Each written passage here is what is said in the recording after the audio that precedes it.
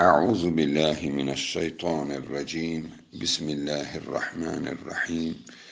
Elhamdülillahi rabbil alamin. Ves salatu vesselamu ala nebiyyina Muhammed ve ala alihi ve ashabihi ecmaîn. Rabbi şrah li sadri ve yessir li emri ve hlul ugdeten min lisani yefkahu kavli. Amma ba'd.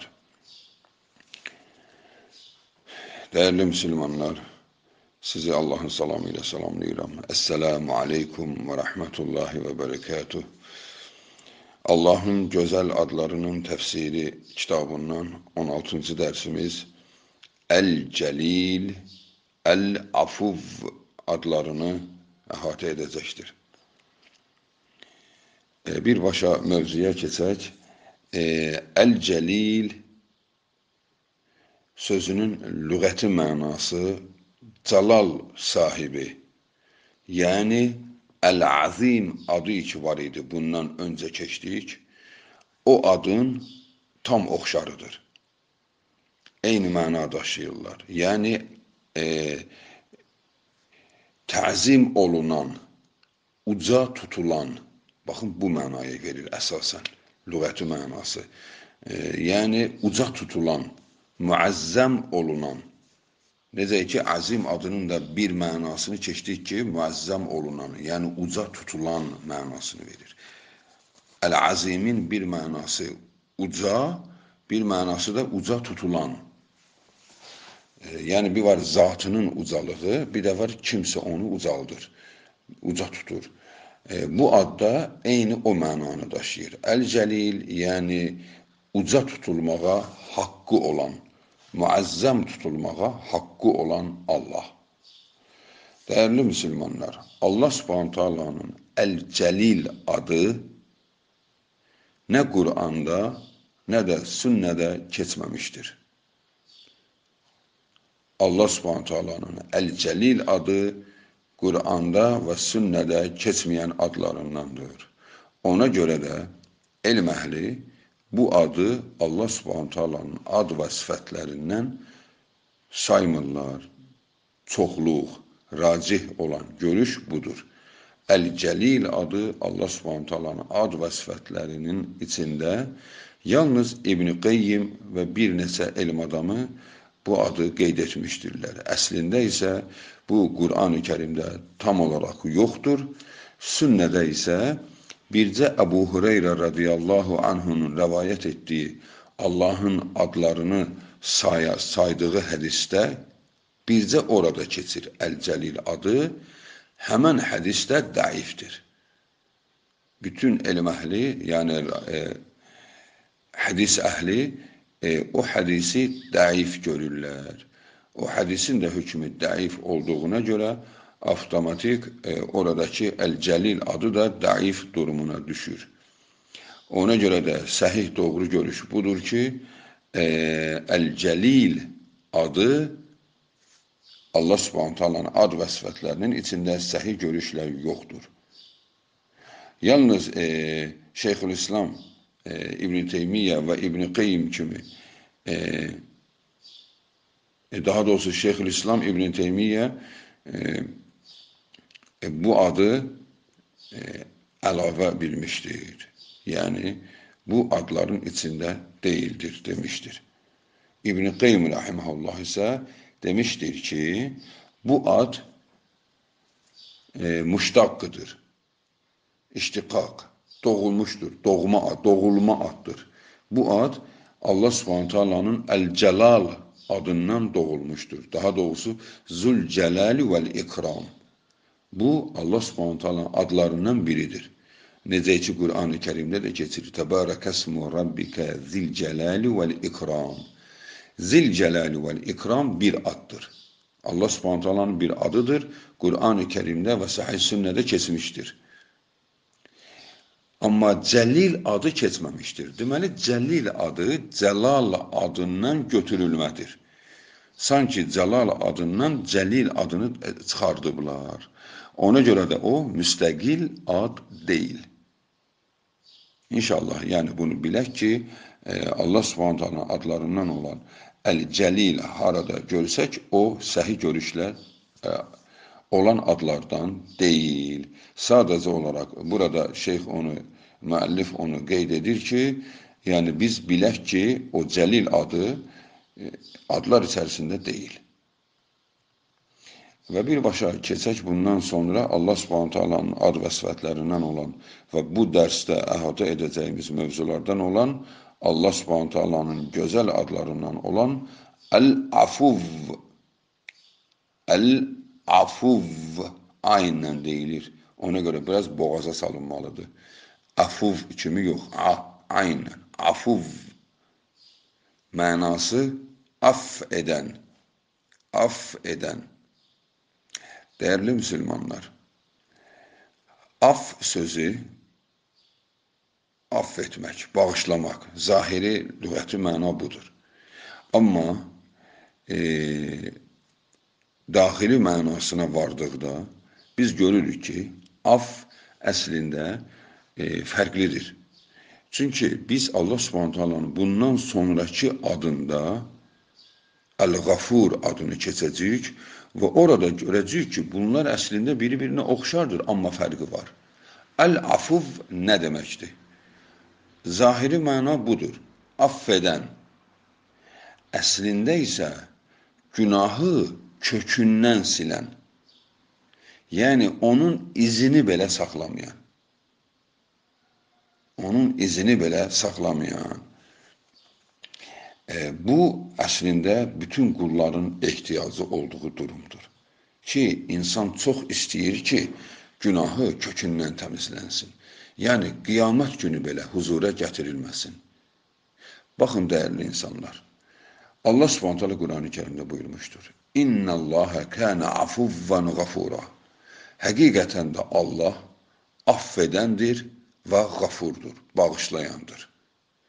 فَإِنَّ كَانَ عَفُوًّا قَدِيرًا. Allah affedəndir və qüdrətlidir. Maraqlıdır. Birinci ayədə Allah Subhanahu taala buyurdu. İnna Allaha kana afuvvan gafura. Həqiqətən də Allah affedəndir və bağışlayandır. İkisi də eyni mənadır. Afuvv, affedən, gafur, bağışlayan. Aff və bağışlamaq. Bunların arasında fərqi vardır. Biz qafura çox da toxunmayaq, çünki növbəti addır. Növbəti adda onu keçəcəyik. Afuvv, günahı kökündən silən, yəni onu izini ləğv etdirir. İzini ləğv etdirir. Bu nə mənaya gəlir?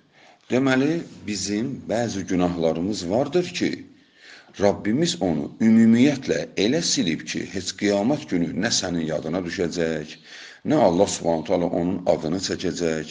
Çünki o günah aff olunub. Amma bizim elə günahlarımız vardır ki, Allah Subhanahu taala onu bağışlayıb. O qafurdur, qafur. Günahı bağışlayıb, amma izi qalıb. O, qiyamət günü onu bizə Allah Subhanahu taala deyəcək.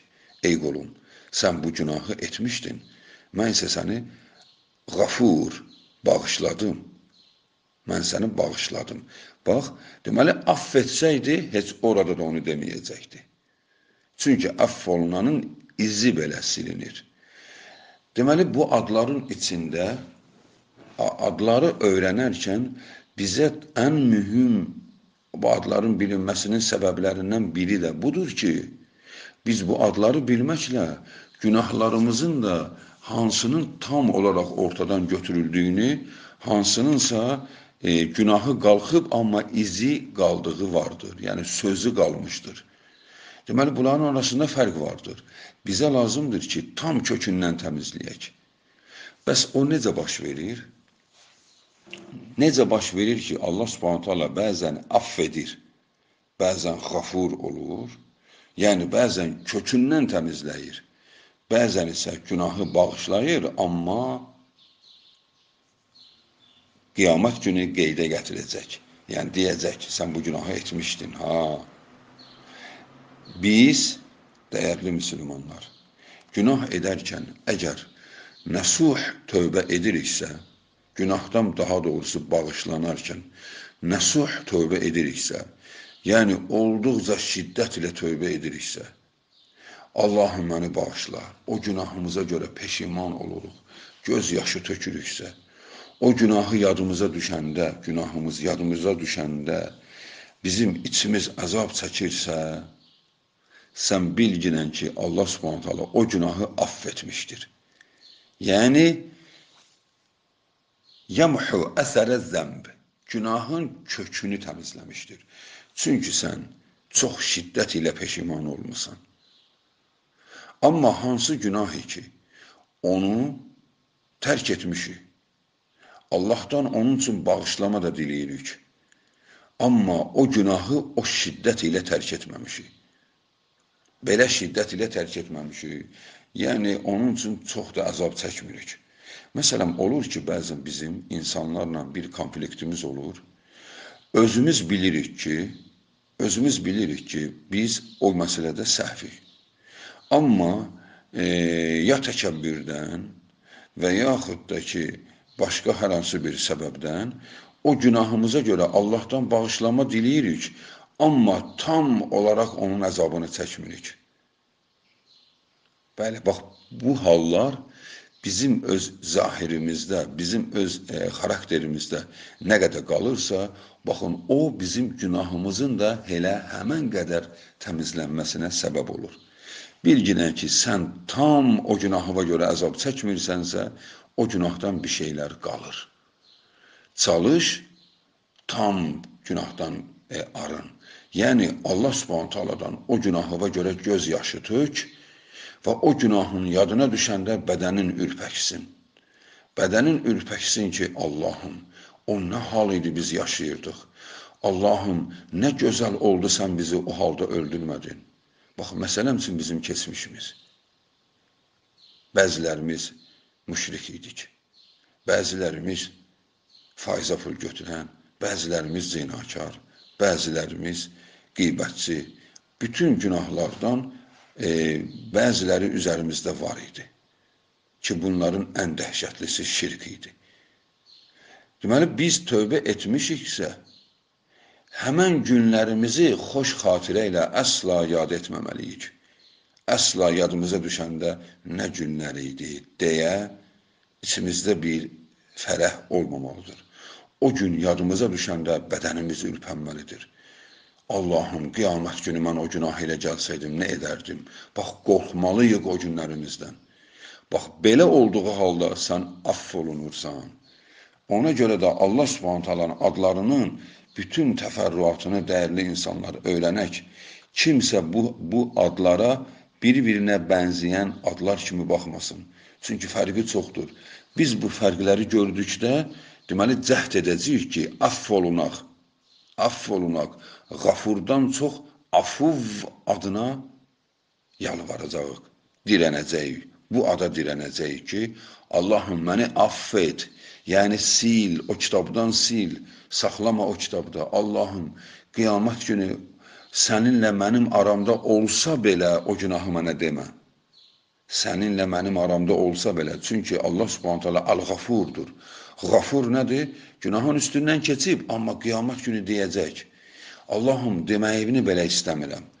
Əgər istəyirsənsə, Allah səni aff etsin, o zaman sən gecələr oyanıb, günahların üçün göz yaşı tök. Və yaxud da ki, kiməsə qarşı etdiyin o günaha, o adama elə yaxşılıqlar et ki, o adamla elə davran ki, səninlə onun arasındakı o günahdan heç bir iz qalmasın. O insanın qəlbində sənin etdiyin o əmələ qarşı heç bir şey qalmadısa, heç bir şey, bilginən ki, o Allahın kitabından da o vəziyyətə düşdü. Kitabdan da tam silindi. İzi qalmadı. Necə ki, bəzən bizim yazılarımız olur. Məsələn, qələmlə yazı yazdın, daha doğrusu karandaş ilə. Karandaş ilə yazı yazdıqdan sonra onu pozanla silirsən və görürsən ki, yeri qaldı. Yeri qalıb. Yəni, diqqətlə baxdıqda onu orada oxumaq olur. Amma elə yazı vardır ki, daha doğrusu elə silən vardır ki, orada iz saxlamır. Çalış, o affıdır. İz saxlamayan affıdır. Çalışaq özümüzü aff etdirək. Həqiqətən də bu ad Allah Subhanahu taalanın lütfüdür. Qullarına qarşı böyük mərhəmətidir ki, yəni bu şans da var, ey qulum. Bu şans da var. Tam sildirə bilərsən. Gör nə edirsən. Bəli, dəyərli insanlar. Biz Allah Subhanahu taalanın afuvv adına sığınırıq, afuvv adına sığınırıq və günahlarımızın da aff olunması üçün şiddətli çaba göstərməliyik. Vəssalamu aleykum və rəhmətullahi və bərəkatuhu.